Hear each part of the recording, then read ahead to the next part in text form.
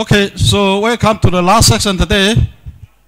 There will be two talks in this section, and the first talk is on efficient KDM CCA secure public key encryption for polynomial function, and the authors are Xuan Han, Shengli Liu, in Ling Liu. Okay, you are Ling Liu, right? Oh, Xuan Han will give the talk. Okay, yeah, please.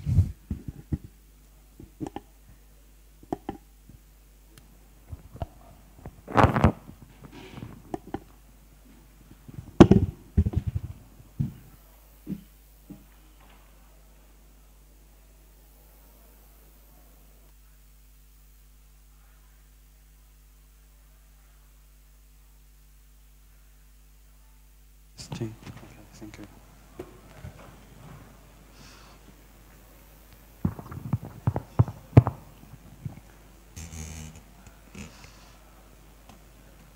This one. Okay. Thanks for the chair. Good afternoon, everyone. I'm very glad to introduce our work. The title of our work is Efficient KDM CCA Secure Public Key Encryption for Polynomial Functions. The authors are Shuai Han, Shengli Liu, and Ling Yu. We are from Shanghai Jiao Tong University. We study key-dependent message security in this work. KDM security compared with traditional security notion, it allows an adversary to assist encryptions of messages which are closely dependent on the secret keys. That is, the adversary may obtain the encryption of FSK under the corresponding public key PK. This scenario may occur due to careless key management. For example, the backup key may be encrypted by the corresponding backup system on the disk. Another situation for key-dependent message security is by design, and it has applications in anonymous credential system. Recent years, there were many works devoted to give counterexamples showing that traditional security notions does not imply KDM securities, and give the separations between these two security notions. Let us briefly review the public key encryption. The Alice will generate a pair of public key and secret key, and given the public key, Bob will encrypt the message M and send the resulting ciphertext to Alice. And Alice can decrypt the ciphertext with her secret key. The KDM security, there will be n users, and the adversary is given all the public keys. The adversary is also given an encryption oracle. Each time, the adversary will submit a function f and to some user, and the user, for example, the S user, will encrypt the f of sk1 to skn, or encrypt a dummy message 0 under the public key PKI, and then return the challenge ciphertext to the adversary. The target of the adversary is to distinguish encryptions of key-dependent messages from encryptions of dummy messages. This defines KDM CPA security. As for KDM CCA security, the adversary is also has also access to a decryption oracle and submits a ciphertext to some user, and the S user will decrypt the ciphertext with SKI and return the decrypted message back to the adversary. This defines a KDM CCA security. KDM security is related to a set of functions. F, typical function sets includes the set of selection functions, and the set of affine functions and the set of polynomial functions of bounded degree D. The bottom line here is the larger the function set F is, the stronger the KDM security is. BHHO proposed the first KDM CPA secure PKE scheme in the standard model in 2008. However, their ciphertext is incompact. It consists group elements. The number is linear in the security parameter L. ACPS also proposed KDM CPA secure PKE for affine functions, and the ciphertexts are compact. MTY provides a KDM CPA secure PKE for polynomial functions, and their ciphertext consists of all the of group elements. For the KDM CCA secure PKE, there are few efficient constructions. Hoffens presented the first efficient KDM CCA secure PKE with compact ciphertexts. However, the function set only consists of functions of selection functions. Recently, in 2015, LLJ proposed the first KDM CCA secure PKE for affine functions. However, I will point out the security proof of their scheme is flawed. We will explain this later. So in this work, we work on the design of KDM CCA PKE scheme. We give the first efficient KDM CCA secure PKE for affine functions with compact ciphertexts. The ciphertext consists only a constant number of group elements, and our scheme is very efficient. It is free of needs and free of pairing. We then extend our technique, and for the first time, construct the first efficient KDM CCA secure PKE for polynomial functions. And the ciphertext is almost compact. So let's first review the LLJ scheme. The LLJ scheme was claimed to be KDM CCA secure for affine functions. One essential building block called authenticated encryption, or AE bar, is employed in their construction. And the KDM CCA security of the LLJ scheme heavily relied on a so-called INTF affine RK security of the AE bar. However, the INTF affine RK security proof of the LLJ's AE bar does not go through to the DDH assumption smoothly.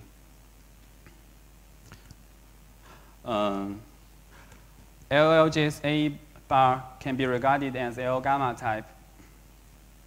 In order to reduce the INT-RK security to the DDH assumption, we need to construct a DDH problem solver who is given a DDH tuple or a random tuple and simulates the INT-RK security gain for the adversary of AE bar.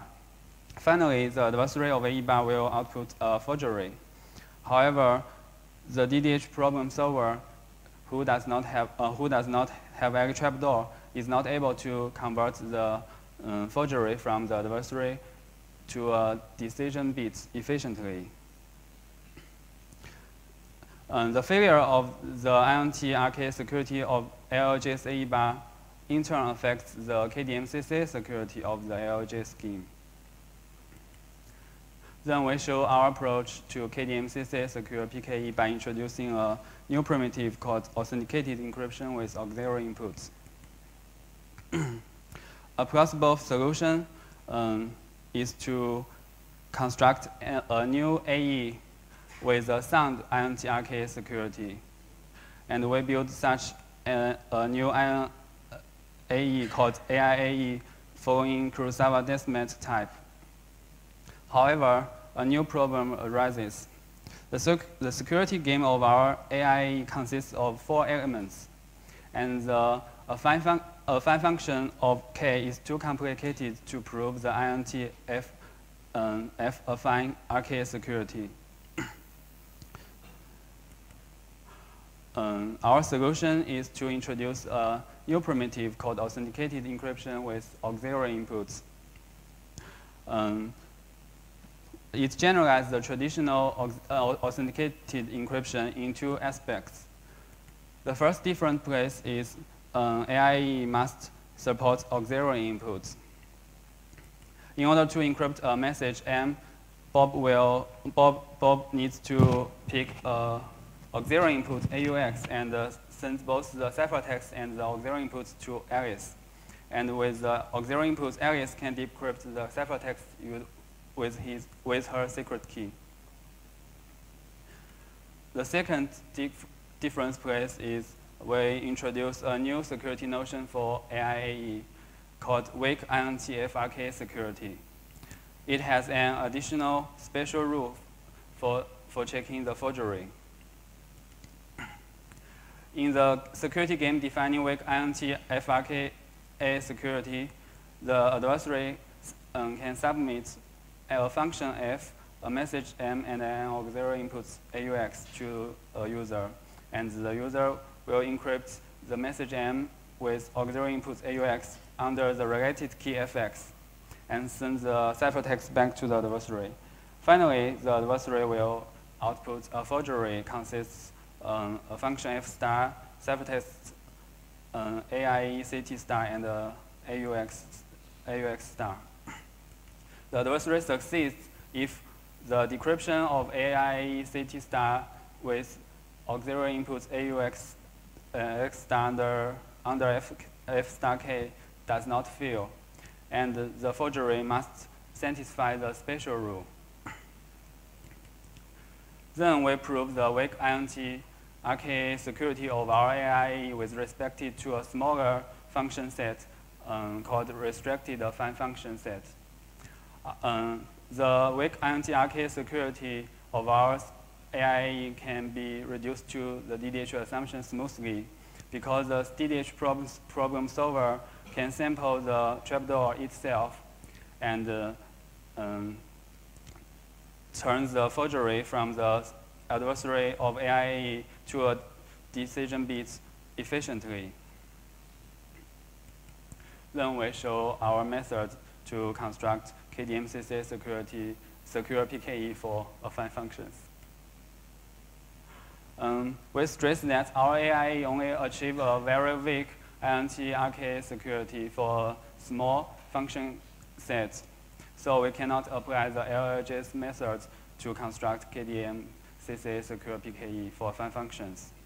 Alternatively, we develop a new approach and build our PKE from 3 building up blocks: a key encapsulation mechanism, KEM, a public key encryption scheme, E, and our AIAE. The encryption algorithm of our scheme is shown here.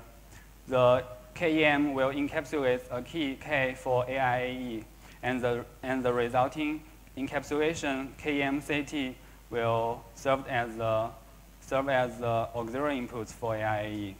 And the encryption of M using the algorithm encryption algorithm of E will be served as an input for AIAE.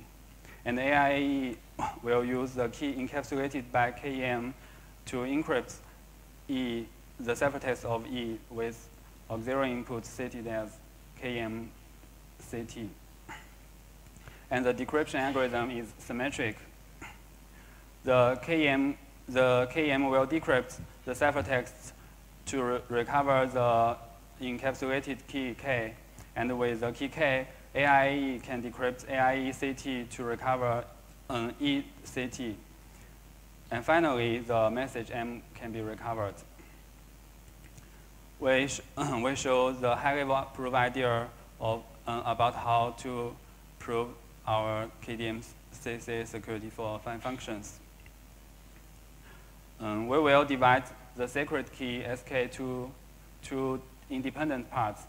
The blue part SK modulo n and the gray part SK modulo phi of n. The first, we will use the secret key SK instead of PK to answer the encryption queries made by the adversary. Then we will change the encryption algorithm of E to E bar under the DCI assumption, such that the encryption algorithm of E bar can behave like an entropy filter for affine functions, such that the blue part SK modulo n is reserved. That means the ciphertext ECT only contains information about SK modulo phi of n. We also change the encryption algorithm of KEM to KEM bar under the DCI assumption. We express the encapsulated key K as an restricted affine function of a fixed base key K star. And in KEM-CT, the blue part SK modulo n will protect the base key K star. Our goal is to ensure that the blue part is not used elsewhere, so it can protect the base key K star in KEM-CT perfectly. So we turn to the decryption oracle to ensure it does not use the blue parts. First, the decryption of KEM is changed to KEM tilde, which rejects the decryption query if the computation of K involves the blue parts. By the weak INT RK security of our AIAE, we can show this change is computationally indistinguishable. Then we change the decryption algorithm of E to E bar, and it will reject the decryption query if the computation of M involves the blue parts. And thanks to the authentication functionality of our building block E, we can show this change is also computationally indistinguishable. So now the decryption oracle does not use the blue part SK modulo n anymore. Then we back to the encryption oracle and replace and express E and express K as restricted affine functions of an independent base key K star bar. Since in the encryption algorithm of E and the decryption oracle, the blue part is not involved, so in KEM-CT, the base key K star can perfectly hide it by SK modulo n. Finally, we change AIAE CT as an encryption of a dummy message 0 instead of ECT. Because K is an restricted affine function of K star bar, which is independent of other parts of the game. So by the IND RK security of our AIE, this change is also computationally indistinguishable. Now the advantage of the adversary is 0. This shows the KDM CCA security of our scheme for affine functions. Then we show how to extend our technique and build KDM CCA secure PKE for polynomial functions. We design a new building block E, which serves as an entropy filter for the polynomial functions. That means through some computationally indistinguishable change, the blue part can be reserved by the encryption of E. And thanks to our approach, we only need to design a new E, and the other two building blocks, KEM and AIE, does not need to change. As an example, we show how to design E for this monomial.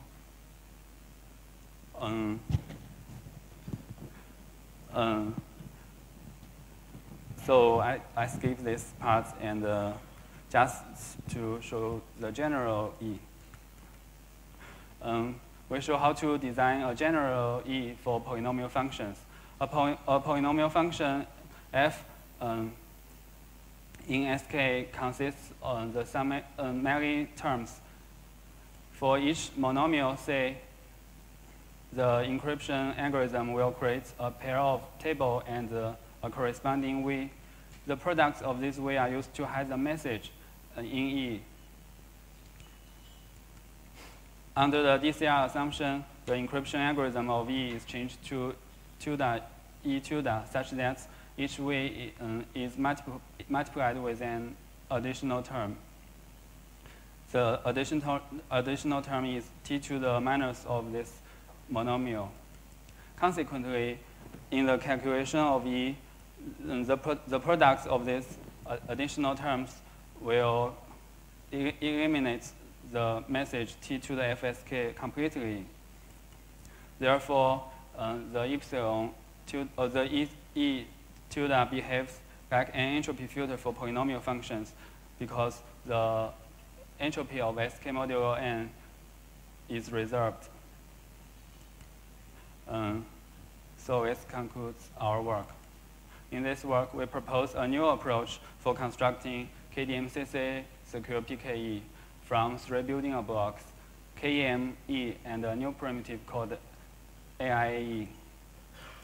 By designing specific building blocks, we construct efficient KDM CCA secure PKE for affine functions and for polynomial functions.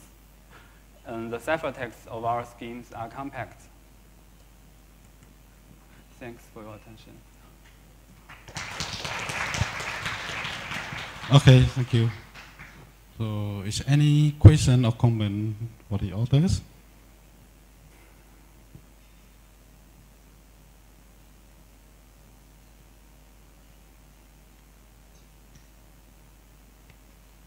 Okay, so, no question. So let's speak again. Okay.